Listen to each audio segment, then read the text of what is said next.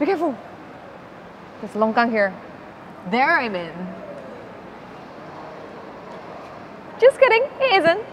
We're actually at Punggol LRT Station, and here it's actually a LRT platform made for another LRT line, which they started but didn't manage to finish.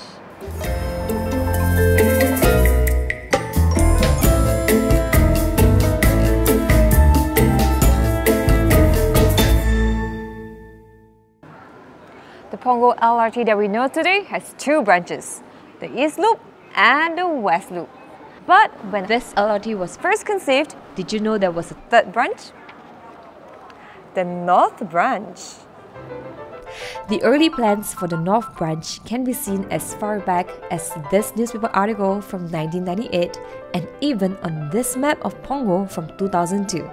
You can see here that the line would have gone alongside the West Loop up to Teck Lee Station, then further north, it would have branched out eastward to four more stations called Coastline, Semangat, Minpiri, and Coney Island.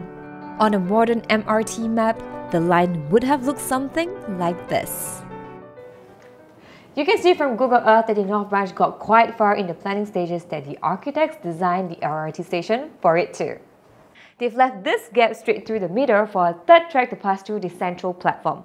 But when the North Branch plans were cancelled, they decided to cover up the unfinished tracks instead by bridging it into a one big platform. Besides the cover-up middle platform, there are other clues that you can see how this line would have gone. If you look at the LRT tracks between Punggol and Samki on satellite view, you will notice one long unelectrified track that goes from the middle platform to this weird web of unfinished track crossings. That's likely because they were meant to control traffic so that only one train can go to Samki station at a time. Then, as the train approaches Teck Lee Station, which is still close by the way, it would have gone to this track branch that seems to go to nowhere. That was actually for the North Branch trains to bypass Teck Lee so that it can go to Coastline Station much faster. Then, when the train returned from Coney Island, it would have joined back to the West Loop track through here and made a stop at Teck Lee. So, they've started, but why didn't they finish the line? The first reason is, well, you guessed it, the lack of development. Most rail projects are only built or opened when there are enough developments in the area. It's the same reason why the Punggol LRT stations themselves were open in stages over many years. The same reason why Teck Lee Station is still closed for more than 20 years and counting. On the flip side, you could argue that building new train stations can encourage development around the area. Before the opening of the North East Line here in 2003, Punggol back then was just a very ulu forest.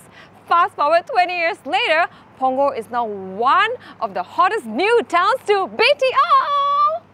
So, with Punggol pretty well developed today, surely they will continue building the North Branch, right? Well... Right now, as we speak, the upcoming Punggol Digital District, which includes a new SIT campus, is being built around Teck Lee Station, so it will finally have a reason to open once it's finished. But the buildings would have gotten in the way of where the North Branch would have gone. And finally, a new MRT extension is already in the works, which will make the North Branch redundant. Psst. The Punggol Coast Extension. Announced in 2013, this new extension to the North East Line would extend the line from the current Punggol terminus to a new Punggol Coast Station, situated quite near where Coastline LRT Station would have been had it been built.